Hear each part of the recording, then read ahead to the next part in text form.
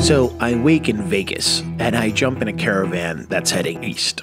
The two-dimensional desert quickly transforms into a classic western scene with tall plateaus of baked earth. And in under 2 quick hours, I find myself in Utah, nestled in the idyllic town of St. George.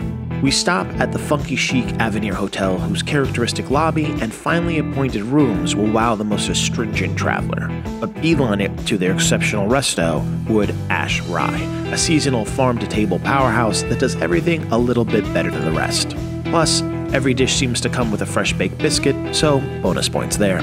The town is situated in the most beautiful landscape you can imagine, and comes complete with an outdoor amphitheater that would challenge Red Rocks in Denver for location.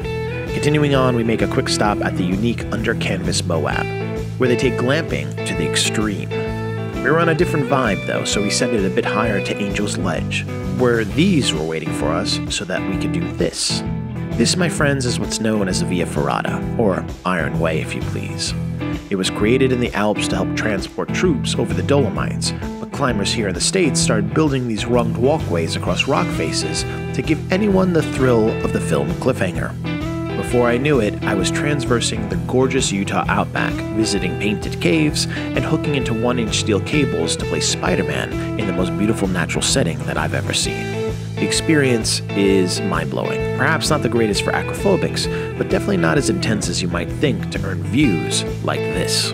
This is a must-not-miss activity, and the fact that it was built by Ian Crow, the father of Via Ferrata here in the States, you are truly walking a legendary trail here.